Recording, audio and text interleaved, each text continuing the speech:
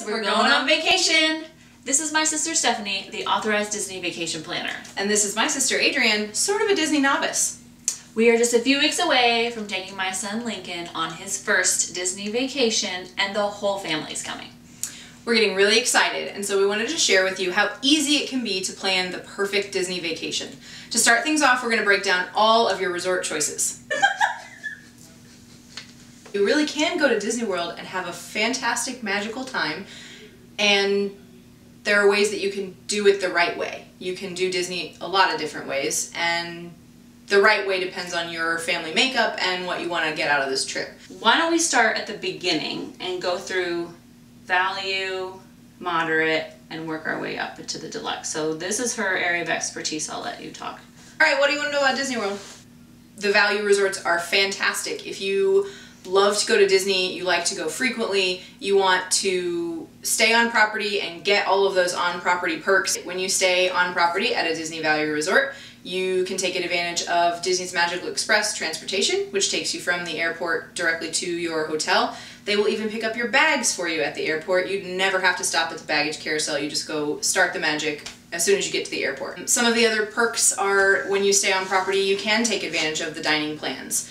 That's an optional feature if you like to have everything paid for in advance. The dining plans are a great way to do that, and there's various different options which we'll talk about later on.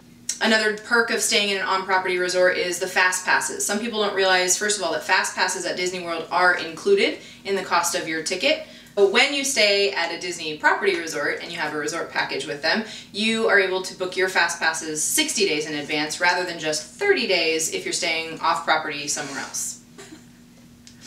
So another perk of staying on property with Disney World is that you can take advantage of extra magic hours, which basically means that one or more of the theme parks will stay open an hour later, or they'll open an hour earlier in the morning, and those hours are reserved just for people who are staying on property and who have that magic band to scan and get in the gates. So if you're not staying at a Disney property resort, you can't come in until an hour later, or you have to leave an hour earlier than those Disney property resort guests.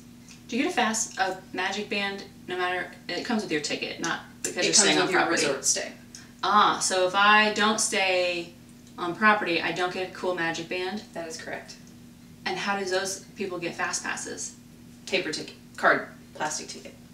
Oh, interesting. So you get these cute little bands that you can carry with you and mix and match with your outfits if you stay on property. Yes. Huh, I thought that was just part of going to Disney World. Now, see, I learned something even today. Awesome. Okay, so you decide you want to go. You say, okay, I'm going to stay on property because I want all those extra perks and things that make the stay a little more valuable.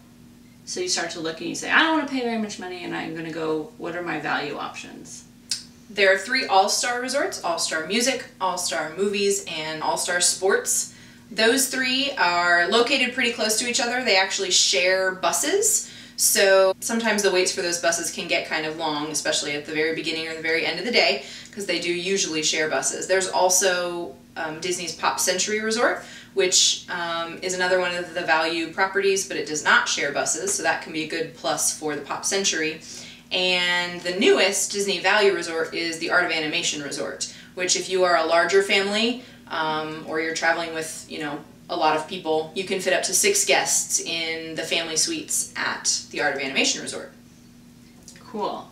So all those options, do you have any transportation choices that are not buses, not those? No. And all the dining there is all quick service or buffet The style? dining locations that are actually at those value resorts are all quick service locations. There aren't any table service restaurants at the value resorts. So we're getting ready to go on our family Disney vacation in just about 26 days. Yes. We're getting excited. Yes, we have the countdown on our phone. Find an app that it'll count down the days for you. I have a cute one that has a little picture of the castle in the background, so you can know exactly how many days until you're going and count it down with everybody. It's exciting. So we've gone through the value options. Next we're going to go through the moderates, which are ones that we considered for this trip as well. So let's talk about those. Are there any overarching benefits of those versus? Moderate resorts are typically located a little closer to the parks, meaning it's going to cut down on your transportation time. Some of the just general amenities of the resort itself, even the room, toiletries and just little things like that, you'll notice sort of a quality bump when you go from value to moderate. And then there's also going to be more features at the resort itself. So where the value resorts did not have table service dining, the moderate resorts do. There might only be one choice, but there's table service and there's quick service available at the moderate resorts. The moderate resorts, some of them, not all, but some of them do feature additional transportation options as well, so you're not relegated to just the bus. For example, Port Orleans Riverside and Port Orleans French Quarter, which are sister resorts, but they are separate, they share amenities, so you can actually use the pool at both resorts if you want to. They also offer boat transportation from the resort directly to Disney Springs, which is kind of a nice feature, so you don't have to waste time waiting in line for a bus. You can just hop on the boat, and it's also a beautiful ride on the way to Disney Springs. The other moderate resorts right now are Disney's Coronado Springs and Disney's Caribbean Beach Resort. Those are both currently under construction, and that's some pretty significant construction at Caribbean Beach Resort. It's a lot of refurbishment and remodel, so as soon as those are finished, that should be a really cool resort to stay at. And then at Coronado Springs, they are adding a whole tower, so they're building on to the resort itself. And eventually, there's some exciting things happening at Disney World in 2019, and Coronado Springs update is one of those. So eventually there will be cable car transportation from Coronado Springs to some of the Epcot area resorts, and I believe to Epcot itself. So that's pretty impressive. So talk about the themes. Port Orleans Riverside, Port Orleans French Quarter are themed like New Orleans. Yes. So Port Orleans French Quarter is a Mardi Gras theme. There's a jazz club you can go to and listen to live music. And it's very much, it's sort of those greens and purples and yellows are the theming throughout that section of that resort. Then when you go down the street to Port Orleans Riverside, you're talking more like stately plantation homes.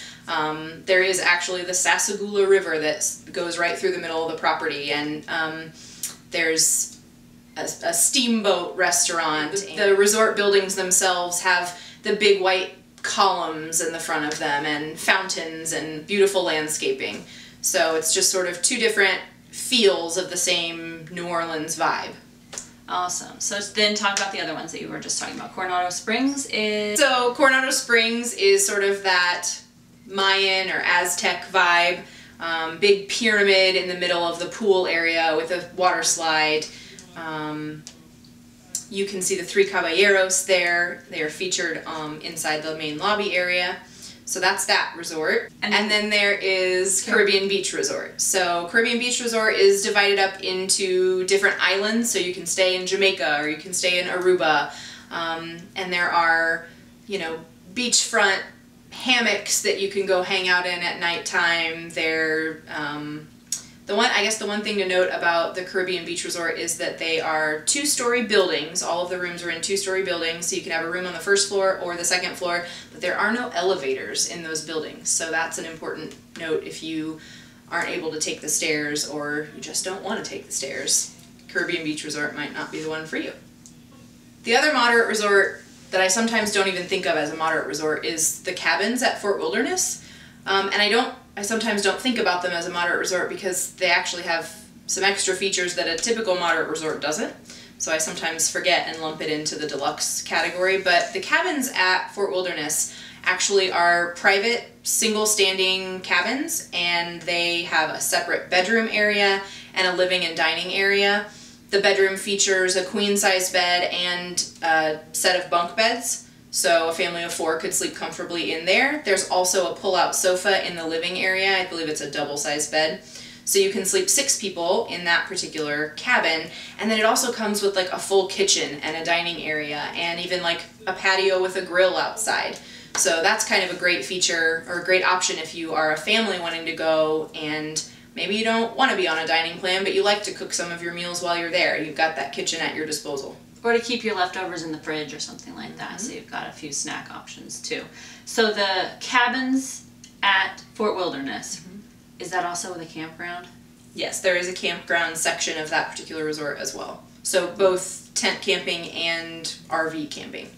Cool. So we've done value, moderate, and then the next step up would be deluxe. What are the qualities that you get with a deluxe hotel? So when you're staying at a deluxe resort, I think for me that's the most similar to, you know, the Hiltons or the Marriotts of the world, in that you walk into a kind of a grand lobby when you arrive, you check in, you have interior entrances to your actual room, so that you can stay out of the elements if you need to in Florida sometimes. And then also there's, again, sort of a quality bump and an amenities bump. When you go to a deluxe resort, you have usually multiple table service restaurant options, and they are very good. You will also have a quick service, or maybe even multiple quick service options for you there as well. And then additional transportation options come with that deluxe resort category. So that might range from, there will always be buses, but then you might also have boat transportation, which actually takes you directly to parks rather than to just Disney Springs. Or you might have the monorail, or you might even be within walking distance to some of the parks themselves, which can be a very nice feature if you're trying to experience the most magic and not the most time on a bus. Yeah. You can get to your things quicker, you can spend less time in line, you can not have to leave as early to get to the parks as quickly as you want. So yeah, that sounds like a good perk. So transportation, dining options, just a higher quality within the features of the resort itself, swimming pools, splash pads, water slides, probably multiple pools in most cases. So okay, so why don't we go through quickly kind of all of your choices if you're thinking, okay, deluxe is what I'm thinking, I want all those options. So the deluxe resorts with the lowest price tag are going to be Old Key West and Saratoga Springs. They are located nearest to Disney Springs, so there are additional transportation options which will get you to and from Disney Springs, but not necessarily directly to the parks. You'll take a bus to the parks. Disney Springs is like a shopping, dining area, what used to be called Downtown Disney. And then we go to like the Magic Kingdom area. So our deluxe resorts at the Magic Kingdom area are almost all on the monorail loop. The first one that's not on the monorail loop, so again comes with the lower price tag, is Disney's Wilderness Lodge. That is a resort and spa. There's boat transportation that can take you from your resort directly to the Magic Kingdom and also to some of the surrounding resorts. So then the resorts that are on the monorail loop right at the Magic Kingdom would be Disney's Grand Floridian Resort, the Polynesian, and the Contemporary Resort, which also includes Bay Lake Towers. Although not technically on the monorail loop, there is a skyway walkway that will take you from Bay Lake Towers into the Contemporary, where you can catch the monorail. So tell me about each of those. Grand Floridian. The Grand Floridian is the one you've seen in all the pictures. Bright white building, bright red roof. It is elegant, it's a little fancier than your typical resort. And there's a spa, there's lots of dining. Lots of dining options. In fact, the most exclusive dining option that exists at Disney World is located at the Grand Floridian, and that's called Victoria and Albert's. We'll talk more about that one when we talk the dining plan. Yes. Stay tuned.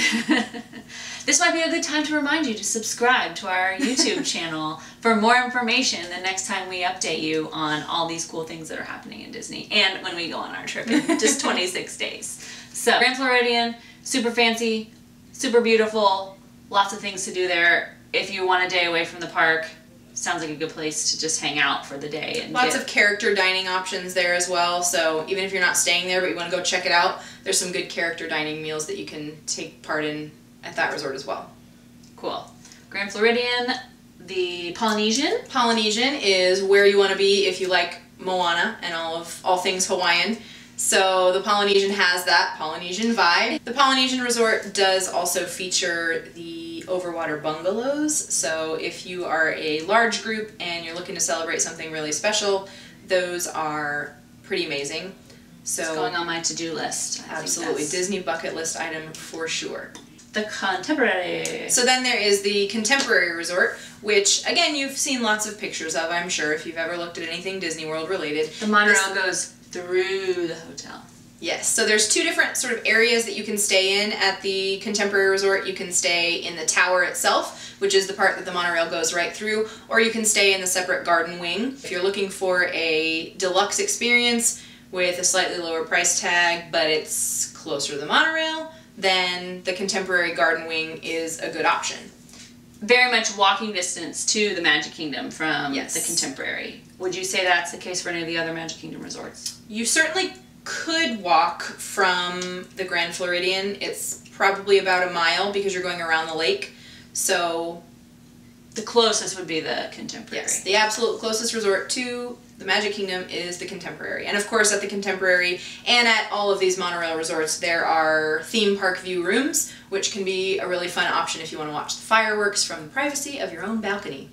Which is another feature of deluxe resorts. They do typically feature a balcony, whereas the moderates and the value resorts do not. So if you are traveling with little ones who go to bed a lot earlier than you want to, having that balcony option for the adults would be a really good idea. Cool. Awesome. So that is everything around the Magic Kingdom, correct? All the deluxe resorts around the Magic Kingdom? Well, no. Oh. The last resort that I haven't mentioned yet that is nearby the Magic Kingdom is the Bay Lake Towers. So this is the newest deluxe resort. It's actually the newest resort in all of Disney World. And it is just sort of located right behind the Contemporary Resort. So again, that's super easy walking distance to the Magic Kingdom.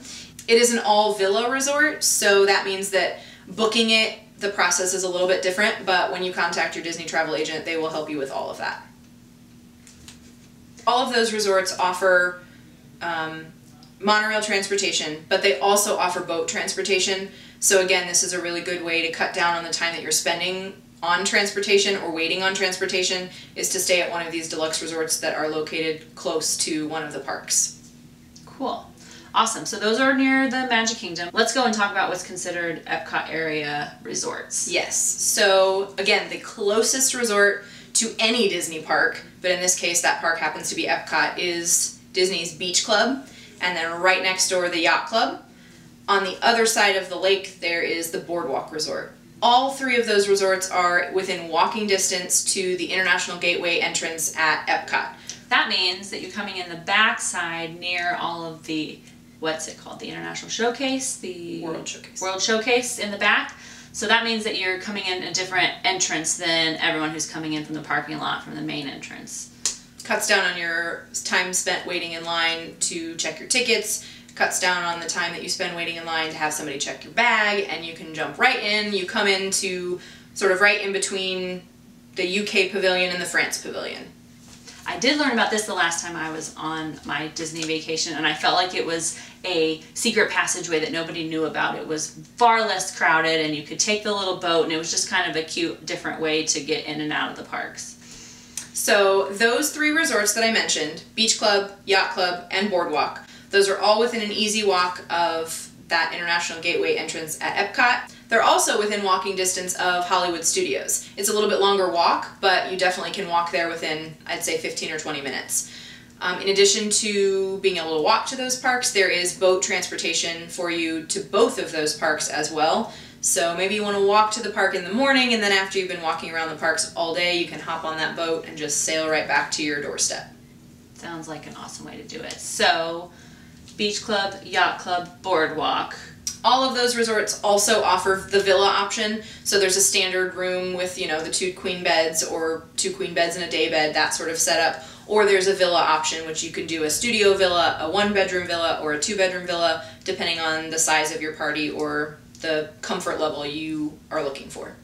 And those are all themed just nautical? Is that kind of the story there? Well, the Beach Club obviously is all about the beach, Cape Cod sort of theming.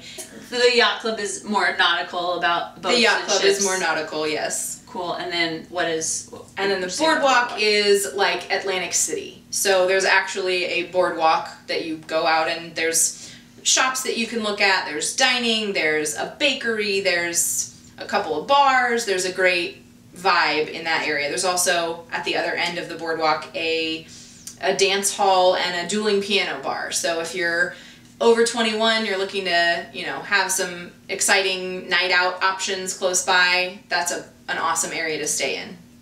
Now I will note that there are 2 other resorts that are in this area as well. They don't quite get all the same perks that the Disney resorts I've mentioned do, but Walt Disney World Swan and Walt Disney World Dolphin are also located in this area. But again, we'll talk more about those later on. Next would be the Animal Kingdom. The Animal Kingdom Lodge is the last deluxe that we haven't mentioned yet. This one is not within walking distance of the Animal Kingdom, but it is pretty cool. So this is a total African vibe. When you walk in, there's just this massive lobby area. There's a huge fire pit right in the middle of the lobby that you can go and sit by and enjoy. Really great dining at the Animal Kingdom Lodge. In fact, my favorite restaurant in all of Disney World, and maybe even in all of the world, is located at the Animal Kingdom Lodge. So if you are into interesting foods, different foods, if you're not afraid to try new things, the best restaurant that I've ever been to at Disney World for sure is called Jiko, the Cooking Place. And it's right inside that main lobby area of the Animal Kingdom Lodge. It is delicious. I highly recommend. We have a reservation there. She told us that we had to get one, so we're going. Yes. I'd like to eat there every night of my Disney trip. Awesome. So we've gone through all of the resorts, yeah? All of the resorts, yeah. So we have actually opted to do a split stay, which means we're going to start our vacation at one resort, and then partway through we're going to move over to another one. So we are trying out Bay Lake Towers and a 2-bedroom villa for this trip, as well as then moving over to the Beach Club in also a 2-bedroom villa there, so that we are within walking distance to our 2 favorite parks the whole time. The cool thing that I didn't realize that she said it wouldn't be a hassle to switch between is that they will, if you pack up your stuff in the morning, they will move your luggage while you're at the parks during the day, and you'll just come home to a new resort. Your stuff will be there, and you won't have had to do a bunch of work and transportation and doing all of that while you're there. If you need some information about booking, how do they get in touch with you? And we'll put that information in the information section below. Absolutely. So my best tip for anybody looking to plan a Disney vacation is to make sure that you plan with a travel agent. In case you're not aware, travel agents do not cost you 1 extra penny. There are some that charge a planning fee. I do not. So if you contact me, you can check out my information down below. I'll put my email address, my website, my Facebook page, all of that down there. Definitely follow me, like me on Facebook. Shoot me an email if you're interested in planning a Disney vacation, and I will be glad to help you. So when you use a Disney travel agent, you're not charged any extra fees. So the price that you're going to pay if you pay Disney directly is exactly the same price that you're going to pay if you book with me. But I'm going to be there for you every single step of the way. So I'm going to help you make those decisions and help you think through what are your priorities for your stay, and get you the best option that you probably don't even know exists. So I can help you with your fast passes, I can help you with dining reservations, I can help you decide, which park should you visit each day of your trip. All of those little planning details that can become very overwhelming if you're trying to do it all by yourself, and especially if you've never been before. I'm here to help with that. Thanks for you guys for watching. Hopefully you guys will subscribe and tune in as we post more and more videos to keep you updated on our upcoming Disney trip, as well as all the Disney information, tips, and tricks that we may come up with along the way. So thanks for watching. Bye.